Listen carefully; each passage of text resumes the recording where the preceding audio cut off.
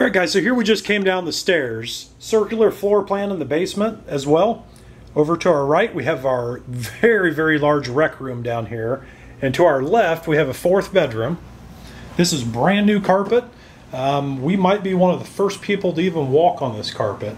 We do have a closet here, and this kind of doubles as storage because this goes all the way back here and goes underneath the stairs for storage here as well. So a massive closet. Then this takes us through into our utility room here.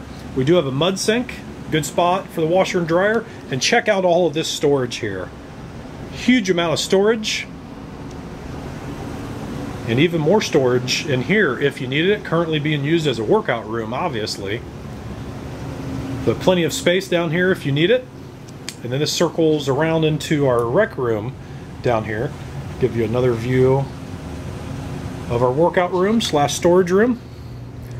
Talk about a great space for the kids. Obviously being used for that now. Send the kids down in the basement while you're upstairs in the upstairs family room. And this runs pretty much the whole length of the house from front to back, and then brings us back to the staircase here. My kids would love this room down here. Next, let's go check out the upstairs.